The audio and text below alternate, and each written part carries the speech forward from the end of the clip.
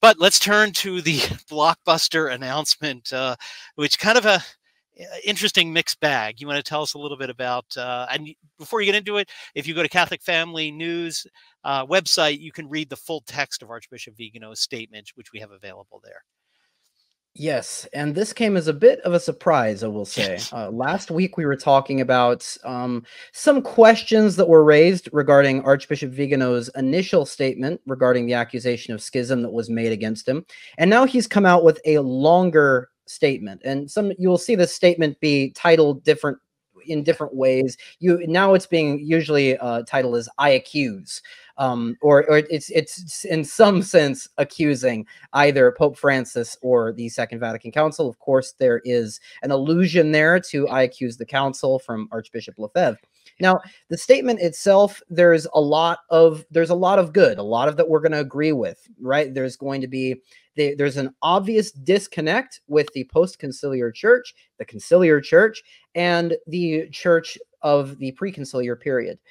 A lot that we're going to agree. We're going to agree with the basic assessment made in the book of Iota Unum, an excellent work there, and that there is a disconnect indeed. But Archbishop Vigano does take his own position that he aims to defend. And we'll start with, I think, is the thesis of his position that he gives at the top. He says, or at least accompanying the work. He says, "Before my brothers in the episcopate and the entire ecclesial body, I accuse Jorge Mario Bergoglio of heresy and schism. And I ask that he be judged as a heretic and schismatic and removed from the throne which he has unworthily occupied for over 11 years. Now, that's a serious accusation, right? Of course, that's a major statement there. And firstly, we need to go into understanding that we agree with a lot of his basic assessment of the church. We need to go for his reasoning behind this declaration of Jorge Mario Bergoglio is not the Pope, that Pope Francis is not the successor of St. Peter. And I'll pull up a section here that I think is the most important. It basically puts all of the argument into one place. And reading the whole thing, because I think it's necessary that we go over his actual statement. He says, "A schismatic sect accuses me of schism. This should be enough to demonstrate the subversion taking place. Imagine what impartiality of judgment a judge will be able to exercise when he depends on the one whom I accuse of being a usurper. But precisely because this event is emblematic, I want the faithful, who are not required to be familiar with the functioning of the ecclesiastical tribunals, to understand that the crime of schism is not committed, when there are well-founded reasons to consider the election of the Pope as dubious, due both to the vitium consensus, as well as the irregularities or violations of the norms which govern the conclave." He gives a citation there. Quick things to recognize before we move on. That Latin phrase there, the defect of consent, is a reference also to a conference that he gave in the Catholic Identity Conference. And well, actually, he didn't give. He wasn't allowed to give it. He was supposed to give it, but then he published it afterwards because he was. Oh yes, yes. Yeah. It was a statement, I suppose, in connection with it. Yeah. But yes, you're right. Secondly, his general statement here that it is their accusation of schism, I would say, is generally correct. And I think we need to make this distinction here. When we talk about schism, we're typically talking about something known as formal contempt. And formal contempt can come into play when it's just not a mere disrespect, but a disregard entirely of the source of authority. And so in political terms, we would call this as treason, for example. And if we're talking in terms of the faith, we would call this apostasy. And if we're talking in terms of ecclesial governance, we're now talking about schism. And that would require someone saying that the Holy Father, the Pope, the Bishop of Rome, is not the source of jurisdiction or authority in the church. Somebody that is a willful Eastern Orthodox, we would say, does. It would seem, we can't read their conscience, but at least in act is making that declaration. I do not think anybody could say that Archbishop Vigano is saying that the Bishop of Rome is not the source of authority. Before we go on, I think that's a really important point, because whether you agree with what Vigano is going to come to next or not, it really doesn't matter, because whether he's right or wrong, what he is saying does not constitute schism. Because schism, and that's really is really recognizing in principle, or arguing in principle, no pope, regardless of their identity, possesses the power and jurisdiction that the church says that the pope does, and refusing obedience for that reason. And that's very different from saying, again, rightly or wrongly, factually, you may be right or wrong, this individual is not actually in the office, right? That's not Mhm. actually schism. That is an argument about a fact related to the identity of who is the pope. So, for example, other people who have taken so-called Sedevacantist positions, I may disagree with them, but I would never say that most of them. Again, I like Chris Ferrara says, you met one Sedevacantist, you met one Sedevacantist, because it's hard to generalize. But most of them, certainly don't reject the papacy on principle. And we always have to remember, in the Great Western Schism, there was great confusion over who was the Pope. And there were saints, St. Catherine of Siena and Vincent Ferrer, who disagreed about who was the Pope. One of them was right, one of them was wrong, but nobody accused those saints of being schismatic. So I think, to this point, what Vigano says is very important when he says, just because I'm saying there's something wrong with this election doesn't mean that he is actually committing anything close to the sin, or the delect of schism. I liked your political analysis. Is will lead to our next story a little bit, or our third story. It's a little bit similar, analogous. If you're having you think this is theological, can't get my mind around it. Think about the 2020 election. So it's like the difference of saying, I don't accept the U.S. Constitution. I don't think the president has power. I don't accept Joe Biden because I think it's a illegitimate country, as opposed to someone saying, I think there was fraud going on, and the results of the election as reported, I don't think are factually correct. Right now, again, that claim may be right or may be wrong. It may be factually true or not, but it's substantively different from the prior claim about, I don't think the president has any authority in the country. And that's an important point, because even if you think Vigano is wrong about Jorge Bergoglio being Pope, this tribunal should not be able to convict him of schism on the basis of what he said. Yeah, and a quick clarification as well. Yeah. You'll sometimes hear, in regards to the Western Schism, the term material schism being used. I used that term last week, and what that's really referring to, it's an analogous term, Yes. similar to what you were saying, in speaking that there is a break of some sort. It does not Yes. mean that the formal crime of schism has been committed. A final note before moving to his major claim that backs this up is he does talk about the irregularities and violations of the conclave, which is a substantial part of his argument. However, just like his accusations of Pope Francis regarding actions similar to covering up Cardinal McCarrick, etc., that we've covered on this show, his accusations, I think that needs more substance behind it. I would like to have seen more substance there. However, let's move into the main substance of his argument. The bull Cum Ex Apostolatus Officio of Paul IV established in perpetuity the nullity of nomination or election of any prelate, including the Pope, who had fallen into heresy before his promotion to cardinal or elevation to Roman pontiff. It defines the promotion or elevation as nulla errata et inanis, void, invalid, and without any value. Begin quote, even if it took place with the agreement and unanimous consent of all the cardinals, nor can it be said that it is validated by the receipt of the office, consecration or possession, ellipsis, or by the putative enthronement, ellipsis again, of the Roman pontiff, etc., etc. I won't read that whole quote. You can read it for yourself there.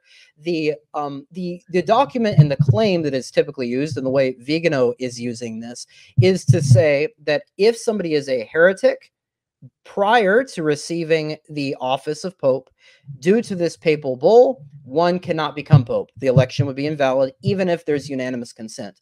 And I'll get into a few things before we regarding this, but he ends with saying, for this reason, with serenity of conscience, I maintain that the errors and heresies to which Bergoglio adhered before, during, and after his election, along with the intention he held in his apparent acceptance of the papacy, render his elevation to the throne null and void. Now, where to get into the problem with this, what I would say I have an issue with, this argument is an argument used by Sedevacantists. It's a Sedevacantist argument that is, it really has origins even looking back 40 years ago. You might even find it in the 70s. And largely this argument has been abandoned, and I'll explain why. I'm going to pull up on a screen here a graphic that I made for explaining this, which, give me just a moment. Here we are. So the debate regarding this issue has to do with what cum ex apostolatus is. Now, when we look at a papal bull or a papal document that's talking about law, there's two types of law. The first is divine positive law. This is revelation, right? This is the Ten Commandments, Nicene Creed, dogmas of the faith, or one can also say the substance of the liturgy. Secondly is what we call ecclesiastical law. Now, this is discipline. This would be something like fasting and abstinence regulations, papal conclave rules, accidental aspects of the liturgy, like, for example, adding a name into the Roman canon, adding the Pater Noster, slight changes that we see through the organic development of the traditional Mass, and finally, just canonical procedures. The debate regarding cum ex apostolatus is, what does that bull fall under? Now, a Sedevacantist will say that this falls under divine positive law. A recognize and resist position, somebody who adheres to that position, will say that it goes under ecclesiastical law. One of the reasons for this is because in 1945, another apostolic constitution of the same doctrinal weight, called Vacantis Apostolicae Sedis, produced by Pope Pius XII, really just contradicted this and said specifically, none of the cardinals may, by pretext or reason of any excommunication, suspension, or interdict whatsoever, or of any other ecclesiastical impediment, be excluded from the active and passive election of the Supreme Pontiff. Now, Sedevacantists are, of course, going to dispute this. They will say that cum ex apostolatus, the principle involved, is divine positive law. But the final point that I'll wrap this up with is saying, this is an extremely complex issue, and it's been disputed by many. I can give the example of Sodalitium, which was a Sedevacantist journal. I believe it's still operating, which said that this is an argument that really shouldn't be used. It's complicated. This is very disputed.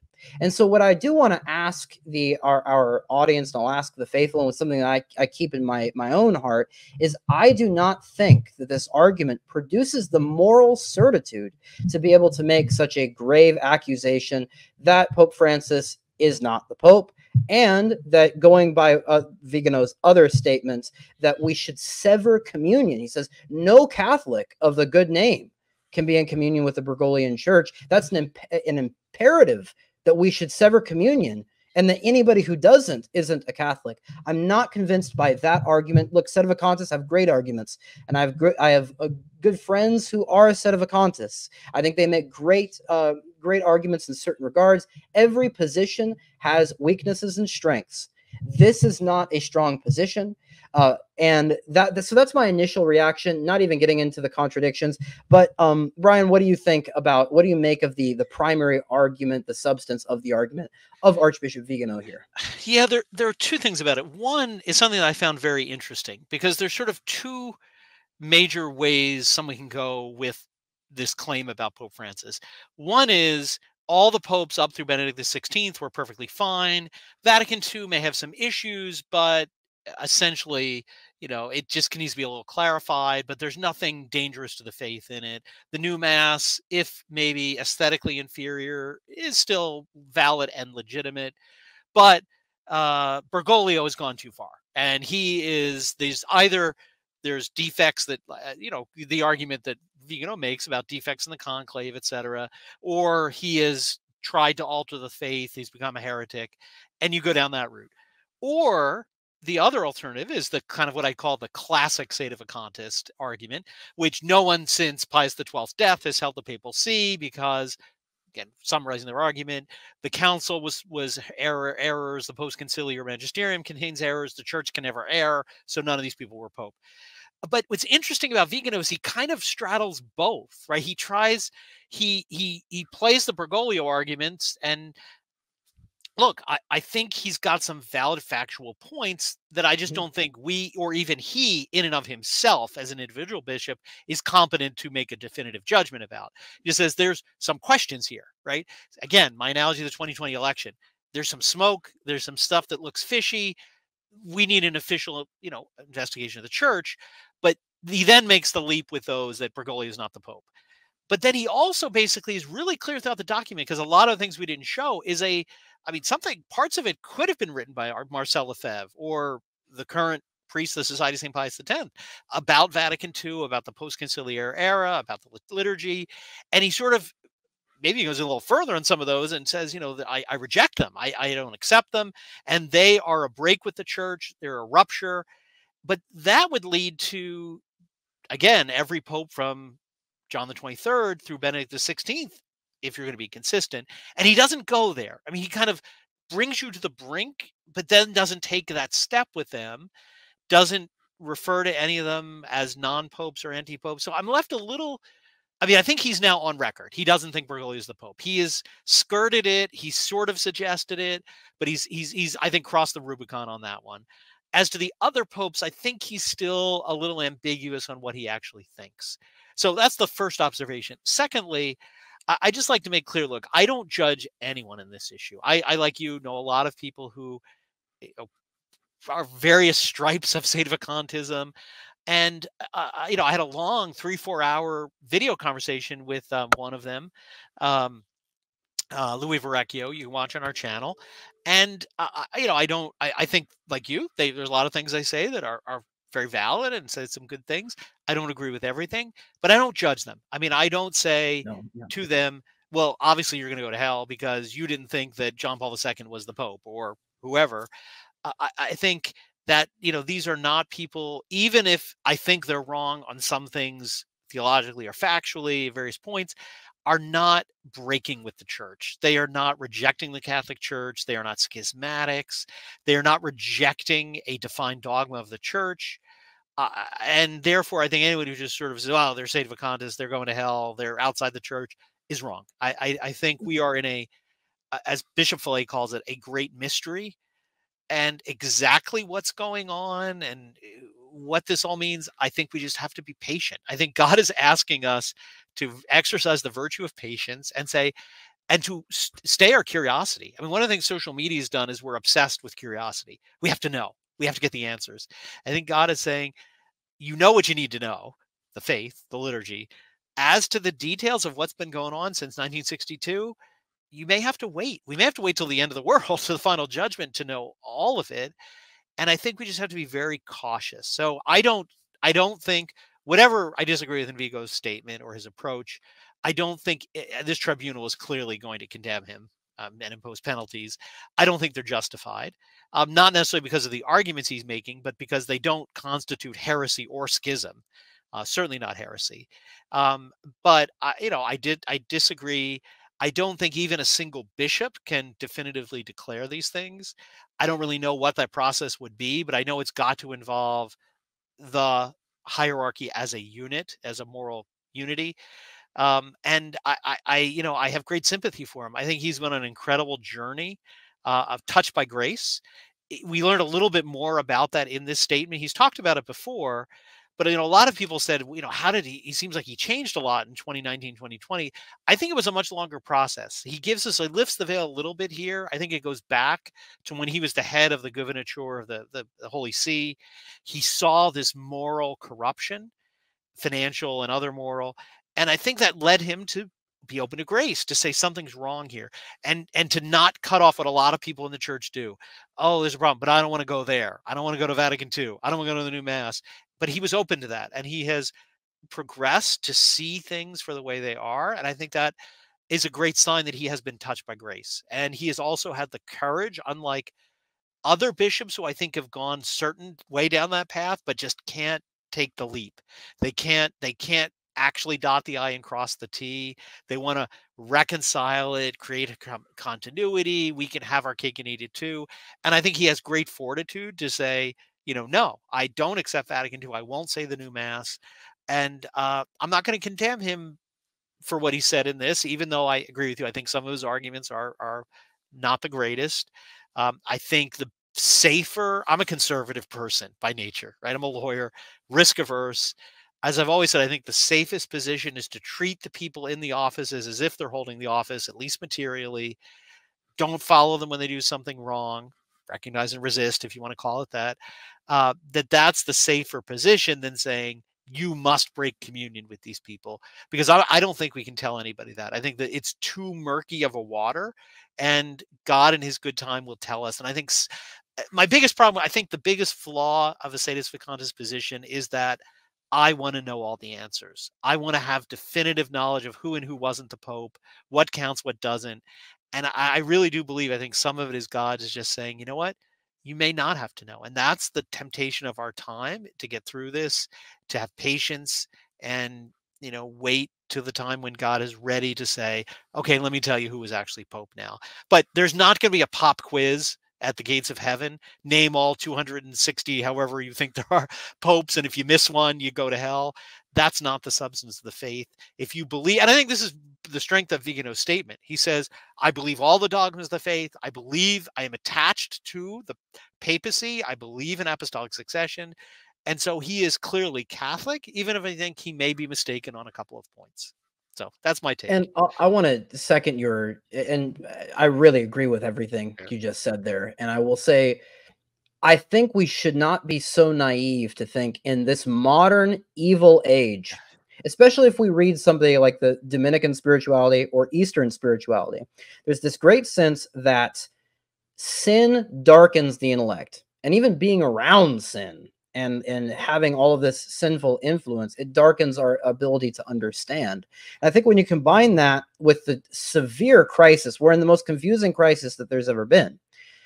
I'm not so illusioned to think that every one position in particular has all of the answers.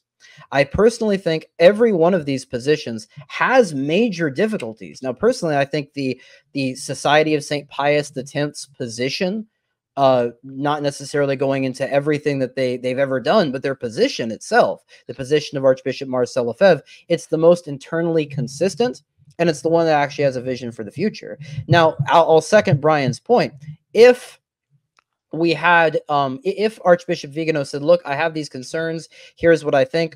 Of course, in the interest of truth, I would feel obliged to make these concerns about the argument. However, the reason that I think that this needs to be explained, and the reason why we've seen the Society of St. Pius X, for example, distance themselves from Vigano, is that statement that you have a moral imperative, or at least seemingly. Maybe he just he didn't communicate properly, but that moral imperative to sever communion with everyone involved with saying the Pope's name in Mass. To me, that does go too far. However, like Brian said, I'm not in the position to say, as the judge, I'm more of a traditionalist, I'm more of a Catholic than you. But still, for the point of truth, these things do have to be addressed. The arguments have to be addressed. If it's ecclesiastical law, our argument works. If it's a divine positive law, Sedevacantist argument works. I mean, it just gets, to me, it's too confusing. It's a disputed matter. I doubt there is moral certitude to be found there. So that's my position on it. Some good, some bad in the statement. No matter what, we have to pray for the church and pray for Archbishop Vigano. Absolutely. And look, if somebody said to me, here's your choice, you're going to be marooned on a desert island for the rest of your life, either with Cardinal Blaise Cupich or Archbishop Vigano, I'll take Vigano any day. So, Right. notwithstanding any differences. So,